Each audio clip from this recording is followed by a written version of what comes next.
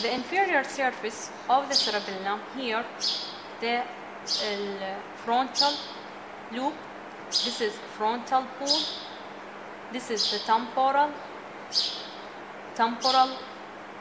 pool, and the occiput with the occipital pool. There is no surface inferior appear here for the parietal loop. The parietal loop more superiorly and laterally.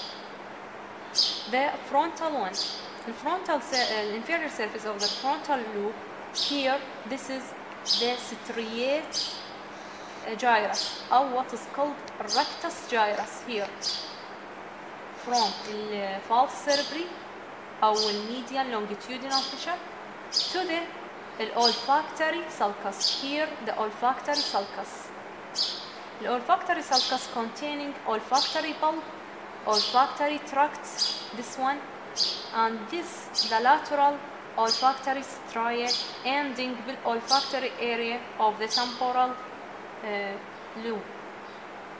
This part of the frontal remaining one is the orbital gyrus and orbital sulcus. This is the orbital sulcus. We have two orbital sulcus and two orbital gyrus. Here 2 orbital gyrus and 2 orbital sulcus.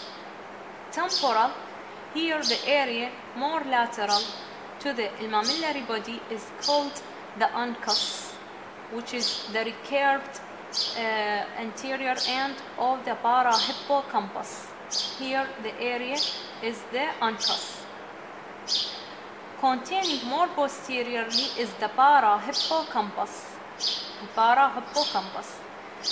The anterior sulcus here is the rhinal sulcus, and more posteriorly is the collateral sulcus.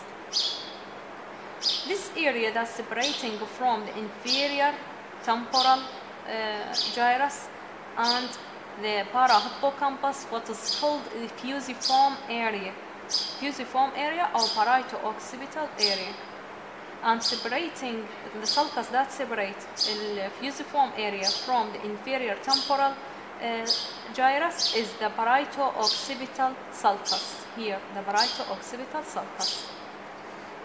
While the inferior surface of the occiput is limited or covered by the cerebellum.